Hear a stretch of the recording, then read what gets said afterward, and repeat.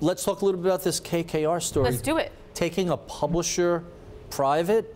Yeah. That seems like that's very debt-laden, and publishing, is that still a business? I was like, wait, there's still a German publisher alive? Right. That was my actual interpretation of this. Bertelsmann is now part of them, and this is a really interesting story.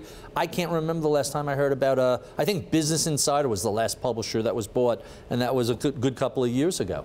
It's interesting because, right, that was a good couple of years ago. They were unprofitable, Business Insider, for a while, and last year they started showing some numbers. So it's an interesting time to do a deal. Axel Springer itself, they were doing pretty well in their first run up in this new online strategy they have going on here.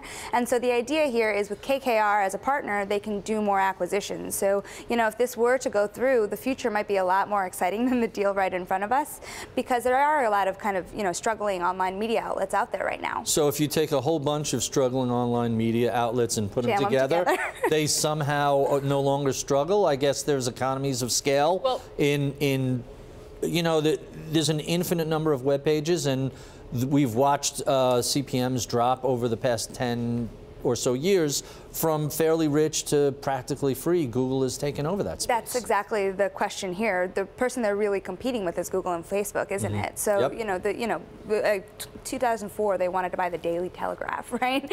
And so if you look back at how fast media has changed, what will online be in 5 years? It's a big bet to make, but at least now if they do this with KKR, they can do it in the private eye.